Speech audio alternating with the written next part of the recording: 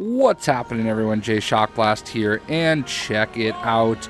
We have Simon Baz, one of the Green Lanterns of Sector 2814, along with Jessica Cruz. These are basically the two main Green Lanterns in DC's Green Lantern story at the moment. Now, Simon Baz is also very important. He is the first, I believe the first Muslim DC character. I know he's a Lebanese American, and I actually followed the story when he kind of was announced, and he came out.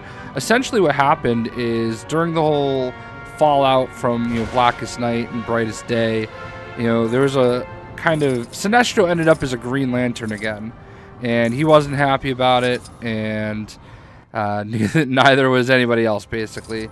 Essentially, at some point, him and Hal Jordan fused together their Green Lantern rings, and it came out and chose Simon Baz.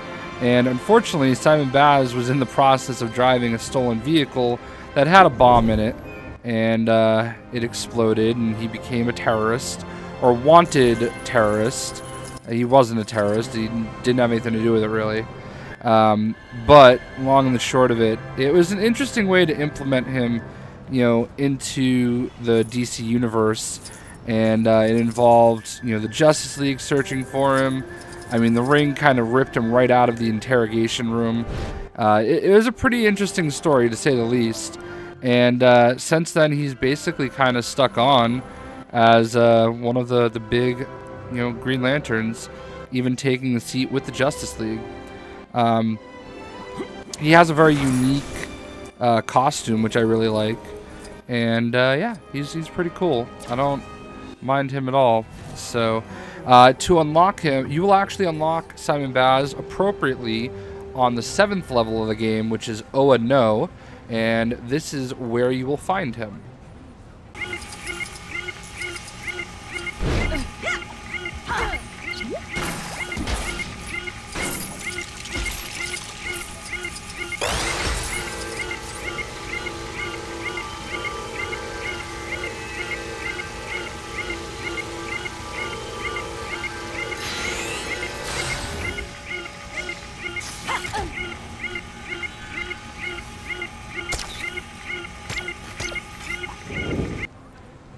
So once you have him there, you will be able to unlock him in the game and put him with the rest of the Green Lantern Corps.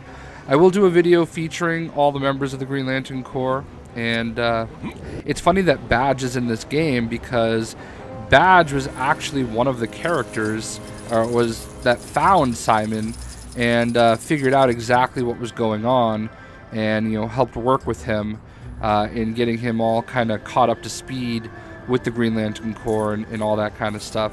So it's kind of funny. You can kind of get a sense with the characters and some of the characters in the game, like when they kind of started putting that together, and just how long the development of this game has been going on.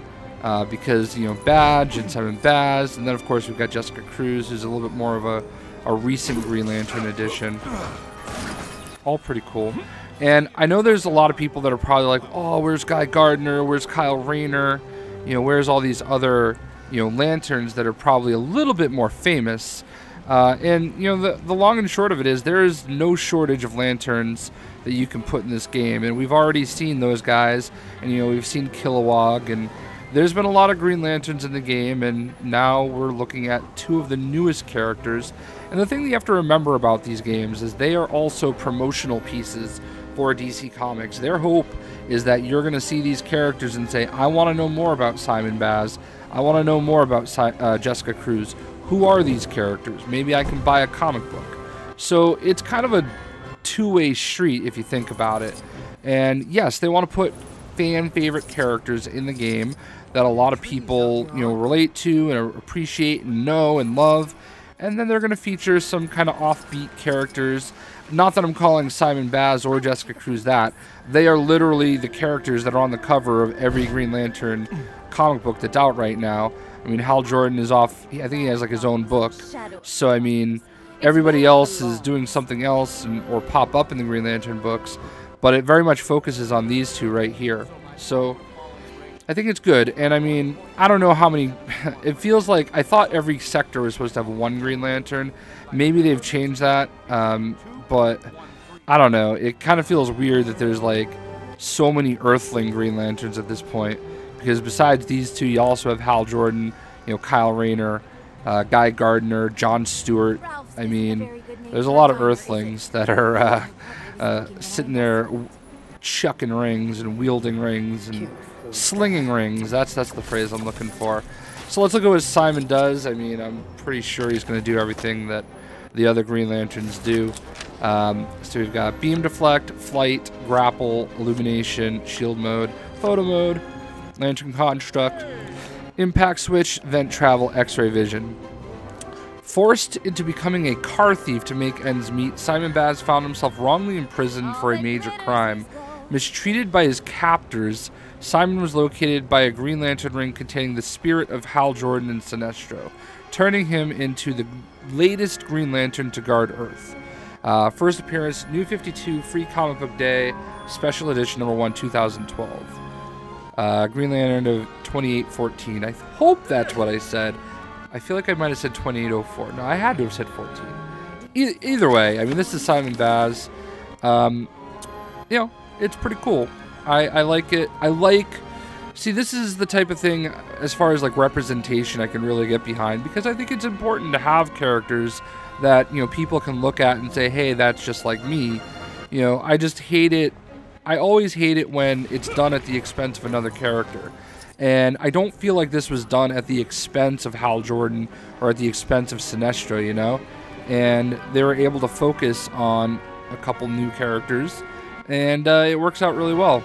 So that is Simon Baz. Hope you guys enjoyed. We'll see you.